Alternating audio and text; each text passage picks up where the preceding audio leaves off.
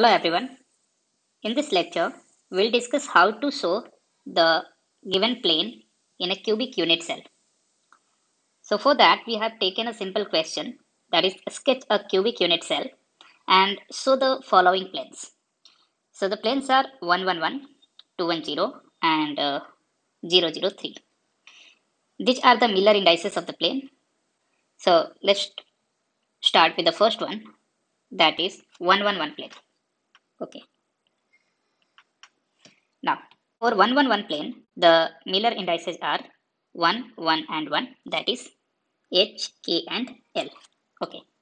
So first we have to find the point of intersection of this plane on X, Y and Z axis, and the point of intersection will be just reciprocal of the Miller indices. So it will be 1 upon 1, 1 upon 1 and 1 upon 1, that is 1, 1, 1. So at x-axis, this plane will intersect at 1, y also 1 and z also 1. So if I just represent the point of intersection along x-axis, this will be the point of intersection 1 unit.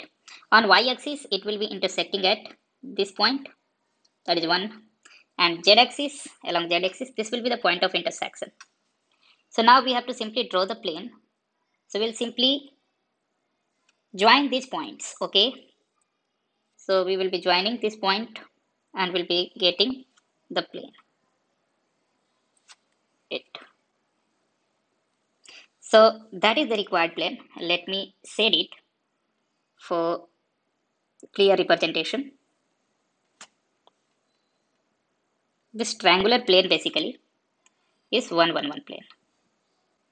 Okay. So this is basically 111 plane. Okay. So this 111 plane is intersecting x-axis at 1, y-axis at 1 and z-axis at 1. And the point of intersection is simply determined by taking the reciprocal of these Miller indices. Okay. Now let's see the next plane that we have is 210 plane. That is 210 plane. So let's draw here. The plane is 210. So Miller indices are 210. So we'll just reciprocal. We'll take the reciprocal of this to get the point of intersection at x, y and z axis. So it will be 1 by 2, 1 by 1 and 1 by 0, that is infinity. It means this plane will not be intersecting the z axis. Okay, it will not intersect the z axis. Okay, so now along x axis it will be intersecting at 1 by 2. Okay, so from center to this it is a distance 1, so 1 by 2 is just half of that. So I will make the point here. This is half of this distance, edge length. Now, so this is the point of intersection at x-axis. On y-axis, it is at 1. So this will be the point of intersection. This is your origin, 0, 0, 0. And z-axis, it is infinity. So it is not intersecting. Okay. Now, so to make a plane in that, basically we have only two lines here. Okay, sorry, 2 points here that will be joining. So let me join these 2 points. Yeah. Yes, but it is not a plane. For making plane, we have to just,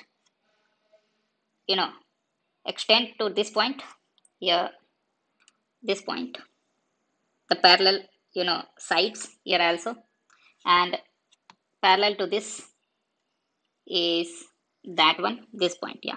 Now we'll be joining all these points, then we'll create a plane. So be joining now. See. Now this plane that we are getting is parallel to z axis. It means it is not intersecting the z axis. Okay, because it is intersecting the z axis at infinity here. So let me set it to just get a clear view. Yeah.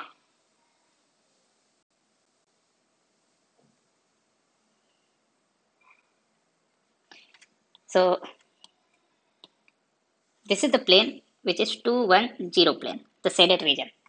Okay. Now let's see the third plane, that is 0, 0, 3. Okay. So it is 0, 0, 3. So the point of intersection at x-axis will be 1 by 0, y 1 by 0 and z 1 by 3. So it will not be intersecting at x and y-axis. It will be only intersecting at z-axis at a distance 1 by 3. So this corner to this center is 1. So we'll take 1 by third. So somehow here. Okay. So this is 1 by 3. Similarly here we have to take 1 by 3. Here also 1 by 3. Okay. And here also 1 by 3. And we have to simply now join these points. Okay. We'll be joining these points. Yeah. So roughly we'll be getting that one, that plane, which will be parallel to both of these axes, that is x-axis as well as y-axis. Okay, so this plane is 0, 0, 3 plane. Thanks for watching. Please like, share and subscribe the channel.